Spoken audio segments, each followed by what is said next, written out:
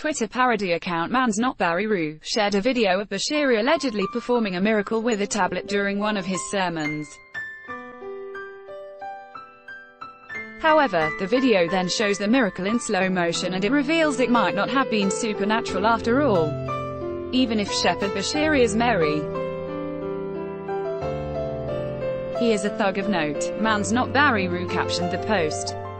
The post sparked a massive response from social media users, and tweets called out the prophet over the footage.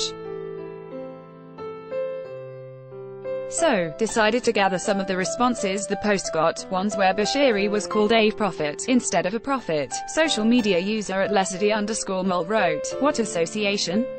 I don't think anyone whom he associates with will also go to heaven. They work with him and help him fool and con people by performing tricks and using God's name in the mix."